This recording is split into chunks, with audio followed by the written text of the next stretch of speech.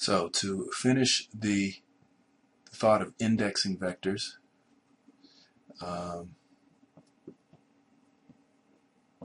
bit of a review. We've done the numerical indexing. We have done indexing using range or vectors, indexing a vector with a vector. Let me put that in here.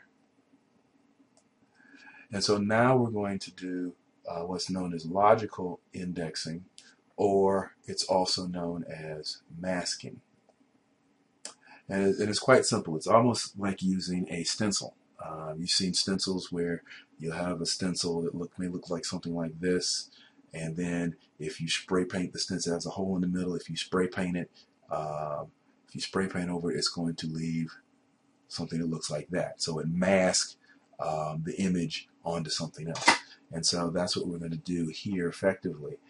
So if we did vector A equals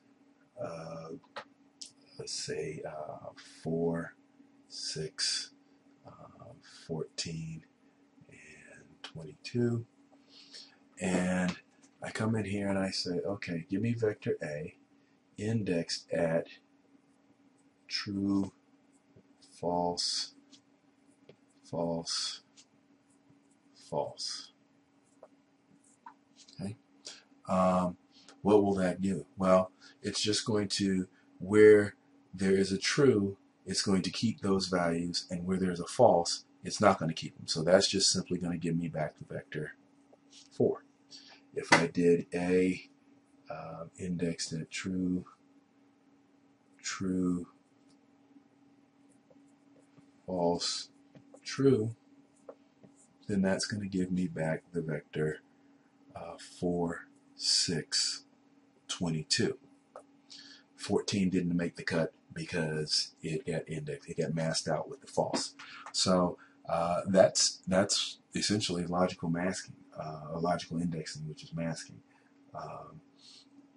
And so that's easy. And that actually comes up a lot when you're doing images and other types of data as well. Keep in mind, we're learning the pieces now. We'll actually start putting them together a little bit later on.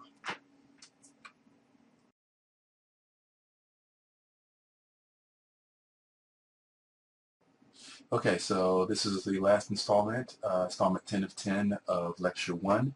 And we're going to talk about the indexing of vectors with logical values, also known as masking, also can be thought of as filtering. Let's get right to it. We get a vector A equal 4, 6, 14, 22.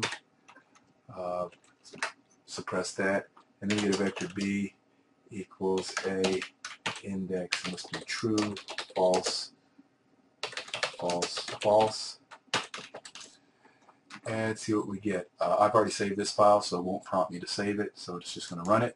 And as you see here, it only lit the first of the 4 elements through. The falses block elements from coming through, and the trues allow them to come through to the result. And so over here you see that the 4 got through, and the 6 and the 14 and the 22 got blocked. Same thing down here in the command window.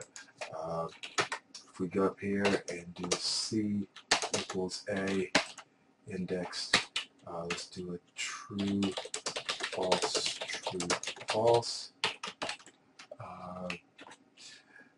So we expect the first and third elements to come through, and the second and fourth elements to get blocked. And when we execute this, we see that is the case. 4 and 14 got through, the first and third elements, and 6 and 22 got blocked. Same thing down here in the command window. So in a very brief sense, that's logical indexing. We'll talk about logicals a lot more, but that's it in a nutshell.